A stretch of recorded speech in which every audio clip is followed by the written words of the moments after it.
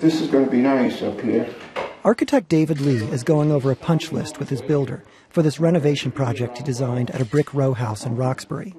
Lee has owned a firm in the city since the 60s and can just about count the number of black-owned construction companies on one hand.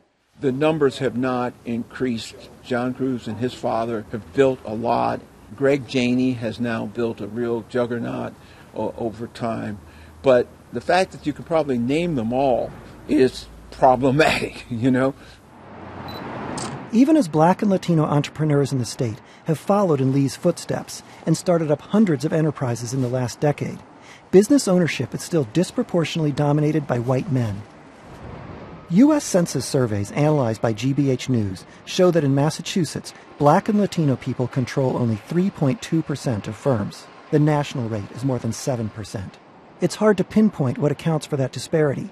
Critics fault the lack of precise racial and ethnic data from the state on small business owners that get millions of dollars in loans and grants from taxpayer-funded programs.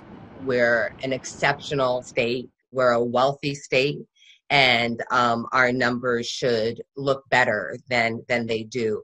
Malia Lazu at MIT's Sloan School says other cities and states are far more innovative in supporting black and Latino entrepreneurship. You have to feed the supply side of creating businesses, and you have to hold corporates to the demand side of bringing folks in, and give yourself, 20 years to get that right. Some minority business owners are already taking the lead. City Fresh Foods, which makes meals for schools and the elderly, just offered longtime employees, nearly all of them people of color, a chance to be co-owners of the business. We all know there's a big wealth gap around assets and what folks have, especially in the community of color. So this is a chance for, folks to get a little something.